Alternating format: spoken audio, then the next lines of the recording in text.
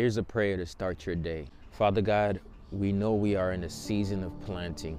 And as we are getting into spring, we ask that you can reveal the plans that you have for us to plant, that we can align our plans with your plans.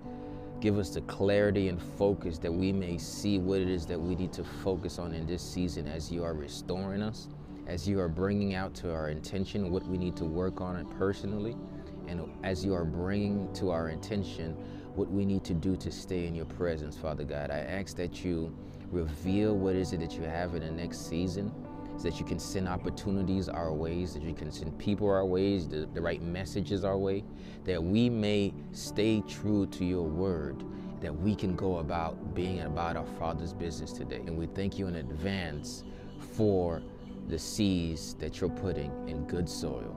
In the powerful name of Jesus we pray. Type amen if this message resonated with you. Peace.